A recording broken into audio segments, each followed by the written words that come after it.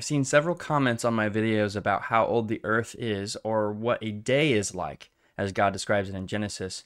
People are quoting Peter when he says, "A day is like 1,000 years" to God. So does that mean that there were 6,000 years, or is this saying that the day is a unmeasured or unknowable amount of time? And so this is a way to understand and to interpret the beginning of Genesis as stating not 6 literal 24-hour days, but rather long time periods, and that God could have created in millions of years.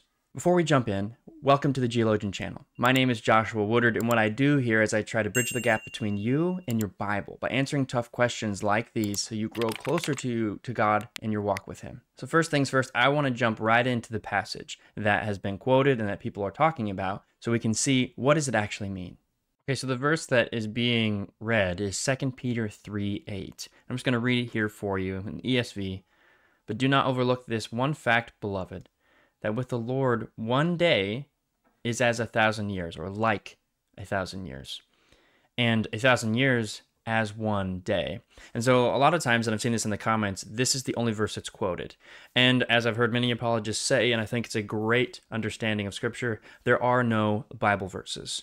Verses were added later, and it's a one-part piece of the entire Scripture. So we should read the rest of the chapter probably, maybe even more, to get the full context. So if you go up to the beginning of the chapter, he's referencing a second letter here. This is now the second letter that I'm writing to you, beloved.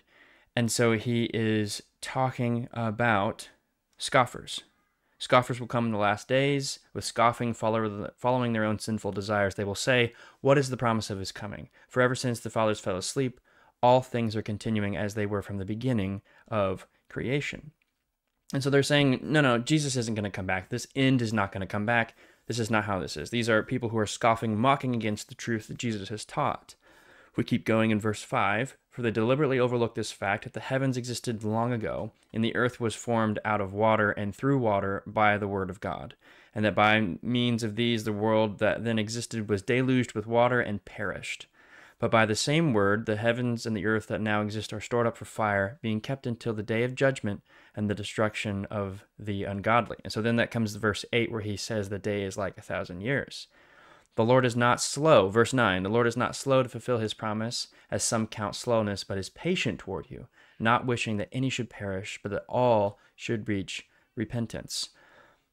And he continues and he talks about the end times, but the point here is that he is making a statement against this scoffing attitude that Jesus is not coming back. He hasn't come back yet. He's not going to. It's always been creation. Nothing's ever stopped it. And so then he actually says that's wrong. Remember, he says they overlook the fact that God made the world. Remember, the world began and it was formless and void, and there was just the deeps, and that God formed the world out of that water. And then after that, he even says, and not everything has been the same from before that. The world was then once again brought to a watery, desolate place with the flood. This is him referencing Noah's flood, that God judged the world. So yes, God has in the past judged the world. The world came to an end, so to speak, and that it's going to happen again, this time with fire, not with water. Jesus is going to come back. Judgment Day is on its way. But then he's answering the question, why hasn't he come back yet then? And he says, don't overlook this fact. This is verse 8 again. "The Lord, 1 day is 1,000 years, and 1,000 years is like 1 day." He's not slow. It's not like he is just taking a long time because he has to get there, like he is just not able to go any faster. He's not slow to fulfill his promise, as some people are considering it to be slow, but rather he's just patient. He's not coming back yet. There is a time when he is going to come back, and the reason why it's not right now is that he doesn't want any to perish, that he wishes everyone should reach repentance. That is the point. And then he's even referencing that no one's going to know when it's going to come up. The day of the Lord will come like a thief. This sounds like Jesus saying a thief in the night, right? It's just going to happen. So is this saying that creation is, everything was created in 6,000-year periods? Because it says 1 day is like 1,000 years. It also says 1,000 years is 1 day. So is that what this is saying? Well, first and foremost, this is not Peter making an argument about how long everything took. So it's kind of hard to fit that context into it. So first and foremost, the context of this is not him describing in great detail how everything was created. He does reference creation and saying, this is how God created it, and it became water again. And he's making a step-by-step argument going from the beginning to God's judgment, and so it's going to be like that again. But this is not him describing how long God took. That's not the context. It's not him saying, well, this, it took 6,000 years. That's not, so this verse is hard to be able to interpret something it's not meant to interpret. But there's also one more part, is that he's actually quoting a passage of Scripture. This is the passage that Peter is quoting. It's Psalm 90, and I just want to read through it with you guys really quick. Starting in verse 1. Lord, well, let's back up just a minute. So here it says it's a prayer of Moses, the man of God.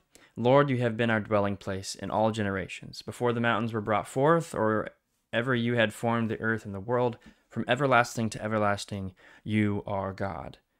You return man to dust and say, return, O children of man, for 1,000 years in your sight are but as yesterday when it is past, or as a watch in the night. And so another description of this is exactly what Peter was saying. For 1,000 years in your sight are but a day, or 1,000 years is like a day. This is the verse he is describing here. Or it's a watch in the night. You sweep them away as with a flood. They are like a dream, like grass that is renewed in the morning. And in the morning it flourishes and is renewed. In the evening it fades and it withers. For we are brought to an end by your anger, by your wrath you are dismayed. You have set our iniquities before you, our secret sins in the light of your presence. For all our days pass under your wrath. We bring our years to an end like a sigh. The years of our life are 70, or even by reason of strength 80, yet their span is but toil and trouble. They are soon gone, and we fly away. And so he continues to talk about how their life is quick, and that they are brought into toil. But there should, and then he's asking God at the end, bring favor upon us who dwells in the shadow of the Most High, will abide in the shadow of the Almighty. And he keeps going through this. So this is a very beautiful psalm of what Moses is describing God's eternity and what he is like, and mankind's very brief moment on earth. He says 70 years, maybe 80. Like, we don't last very long. We are like the grass that withers and disappears. But you, God, have been from everlasting to everlasting, the one who created everything, and that we can find protection under you, and that we can be given life. And so he's just drawing upon God and the contrast between men. And so it does briefly discuss creation again, sort of like Peter's did. But notice this, for 1,000 years in your sight are but as yesterday. So just one day, right? When it is past, or as a watch in the night. So is a day like 1,000 years, or is it like a watch in the night? So if this is saying that a day to God is 1,000 years, or 1,000 years is a day, and so we should read this back, it also says it's like a watch in the night, which is just a couple of hours, or possibly just the night period.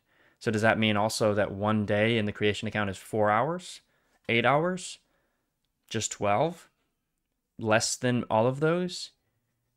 Is this being a literal translation or interpretation back into Genesis saying that what those days are like? And the answer here is no. You'd have to try and pick and choose here. And this is what Peter is grabbing on. He is pulling it back, saying that God is eternal. He is not being slow. He is almighty. He is just being patient. Peter is trying to reference this to get that point across, that God will come back. There will be judgment day. Jesus will return. He's not being slow. He's just being patient. To him, it is nothing to wait 1,000 years. To him, he's eternal. And so this is not how we should go back and say, well, God created in 6,000 years or 7,000 years, although we can't know it. Maybe it's just an unknowable amount of time. I've had videos before where I've described evening and morning cycles, showing that it's an exact day. Or Exodus 20, verse 11, where Moses explicitly states that God created in 6 days and rested on the seventh. So should the Israelites work for 6 days and rest on the seventh. It would be preposterous. It would be ridiculous to say that instead he's saying we should work for 6,000 years and rest for 1,000. That's not what it's saying. And Moses interpreted it to be 6 days, resting on the seventh, a normal work week. This likewise should not be used to interpret it as such. That's just not what the passage is saying. So when I read this, again, this is not saying that God created in 6,000 years. Instead, it's just focusing on God's eternal, almighty being, and that he's making an argument against the statement that God's not coming back and that things have always been the same. When we read the whole chapter of 2 Peter 3, it's pretty easy to see this is not what this is describing. And this is a good reminder that, again, there are no Bible verses. We should be reading the full context of everything so we understand the view and we're not reading our views into Scripture. So I hope this has helped bridge a gap between you and your Bible. And I hope that if you have more tough questions, you're going to come back to this channel. Leave a comment below if you have one. I'd love to hear it. I'd love to have a conversation with you or even make a video about it. So if you enjoyed this content, leave a like, subscribe, and hit that notification bell so you can get more content just like this. So until next time, friends, God bless.